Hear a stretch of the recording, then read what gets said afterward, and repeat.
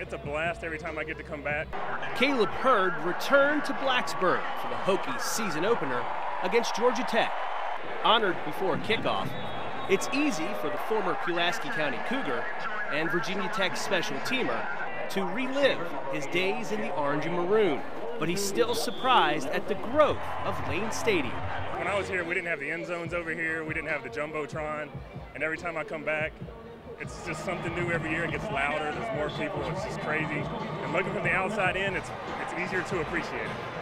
After his playing days at Tech, Hurd took his athletic skills and his engineering degree to NASCAR and Hendrick Motorsports.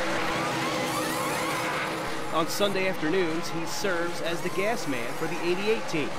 That's Dale Earnhardt Jr.'s ride. And he's not the only former football player in the pits. It's getting bigger now because we're getting a lot more athletes. So like our jackman on the 88 team is a Nebraska grad. And we have a guy from Wake Forest now is also on the team.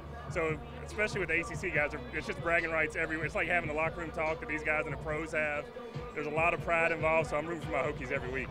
He played for a national championship with the 1999 Hokies team and was in the hunt for a Sprint Cup championship for the better part of this entire NASCAR season.